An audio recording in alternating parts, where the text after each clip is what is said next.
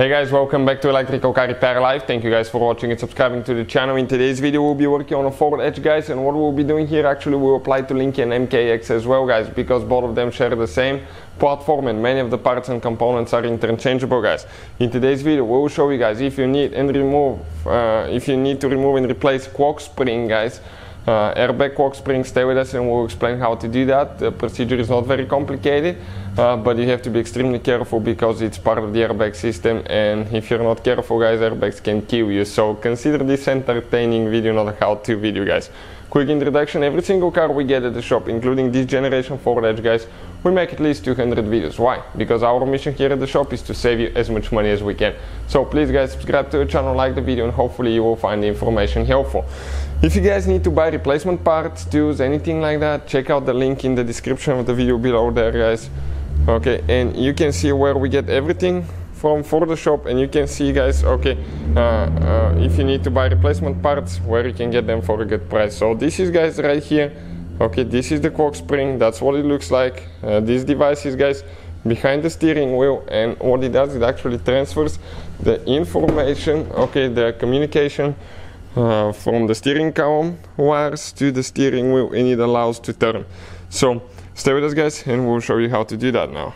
First, guys, what we need to do, we need to disconnect the car battery for at least 1 hour before we, guys, mess with the airbags or anything like that. Why? Because that way, okay, the system will discharge, and okay, the chance for something terribly bad to happen, it's less likely, but it still could happen. So if you guys not qualified and certified to work on airbags, don't do it. Consider this entertaining video and not a how-to video, guys. So now we're going to disconnect the car battery by using a 10mm, okay, 10mm socket, and you're going to disconnect, okay, the negative terminal first. Always use gloves, guys, okay, always, because you have battery acid and stuff and you don't want that to be on your skin. So negative cable is disconnected. We're going to actually go ahead and put a towel or something in a little bit so it doesn't touch. Make sure under each one of them.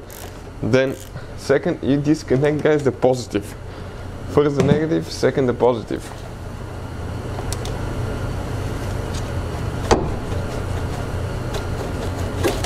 Okay, perfect.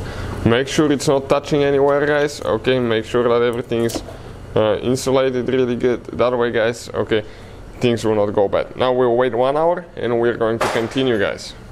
So we'll just go ahead and place this one on the negative terminal, guys. Okay, we have one towel. Why? Because we want to avoid, okay, accidental contact. So we'll just go ahead and, okay, place it like that so it's not touching or anything at all. Now we'll wait 1 hour and we'll continue. Next, guys, we need to go ahead and go inside. Let me show you what we'll be doing here. Okay, we need to get a thin metal to something. Okay, let me focus because it's a little bit black, so it's hard to show you, okay, exactly what it is. Perfect, like that. The thinner the better. You can use even a hanger, guys. And if you bring your steering wheel, okay, to about right here, guys, you can just have it flat, straight, and there is a hole here, okay, that what I'm going to do, I will just go ahead and get that thing in. Okay, there is a metal clip. Now push in, and pull a little bit, okay, on this side, but be careful. Now what I'll do, I'll turn the steering wheel and bring it, okay, on this side. And we're going to do the same thing on this side now. Let me show you. One here.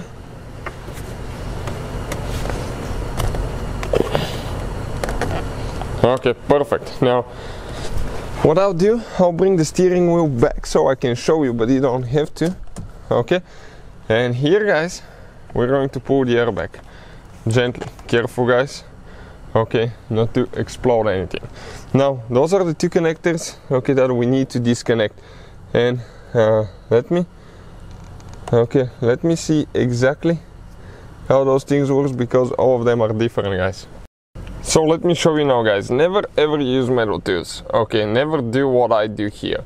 But we'll actually go ahead and use this small screwdriver. Extremely careful. There is one spot where you can get under that plastic, okay, black plastic, okay, and pull it out. You have one now on this side, guys, okay, on the yellow one. Check it out. Perfect. Once you guys do all that, okay, let me show you now. You grab it, okay, pull them out gently, okay. That airbag can kill you guys. Now, airbag, when you store them, guys, okay, from what I read, you have to put them that way, not upside down. Always avoid having people around it because those things can explode, guys. You can see just like that. So now, guys, for the steering wheel, 18mm socket, guys, and we need to go ahead and remove that nut. Some people recommend to replace that nut every time you remove it, so grab the steering wheel and just get it loose, guys. Okay, this is a self-locking nut, so what that means, it means, guys, that it has that plastic retainer that actually prevents the nut from getting loose from vibrations. So always inspect things, guys, okay, because you don't want something terrible to happen, guys. This is the nut right here. That's what it looks like. I don't see any thread locker. Sometimes you can see thread locker here, guys. You can see how the steering wheel is marked. Okay, the shaft has a mark. Okay, I'm just trying to focus here a little bit. Shaft has a mark and mark on the steering wheel as well. Those two need to match later when you install it. Now you have to gently pull it out. Why? Because we have to feed the cables out and we need to disconnect the cables, guys. Okay, right here, let me show you, for the steering controls. Okay, so if I squish right here, I'll show you. This is, guys, the connector right there. Okay, so what I did, I pushed that thing in and pull it out. Now gently, guys, grab that steering wheel. Okay, it may be stuck, guys. It may be stuck because okay, let me grab it with two hands at the same time, see if that will do it now.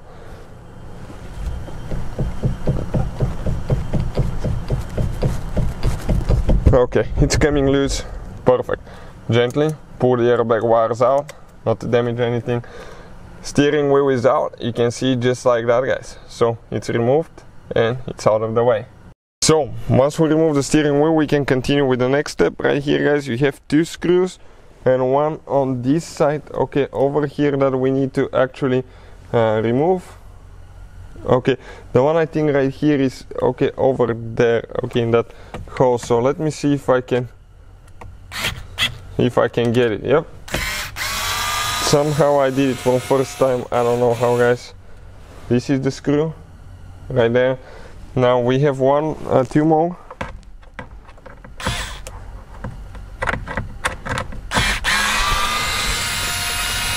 Second screw coming out. Now we have a third one here.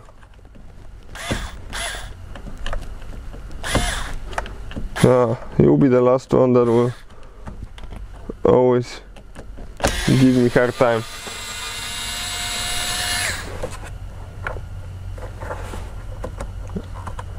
Well, I thought it came out.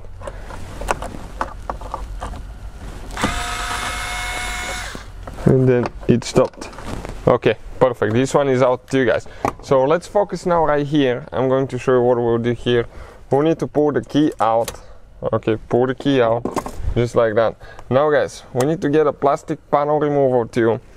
Okay, let me find one, or a screwdriver, something like that. And we need to separate these two pieces. Okay, I need to open the steering wheel handle here. They have a few clips that hold it in place. Come around the key, separate like that, guys. Okay, and this cover comes out, this one comes out. Okay, you can see just like that. Those actually, they were not even holding to each other. The only thing holding its clips, but the screws were not holding the top to the bottom cover. Now let me show you what else we need to do here, guys. The cork spring, guys, super important. Okay, not to turn it after that point. Get a Torx 20 start looking bit and remove 3 screws, guys. Okay, check it out. 1, 2 here.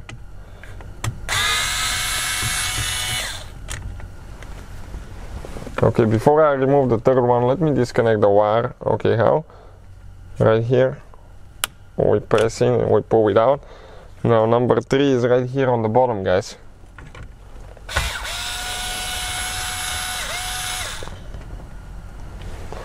Grab gently that cork spring. Well, number 3 does not need to be removed, guys. Number 3 is actually, okay, it stays here. So we just have 2 that we need to remove for the clock spring, and you can see, guys, that clock spring now is out of here, as you can see, just like that, guys.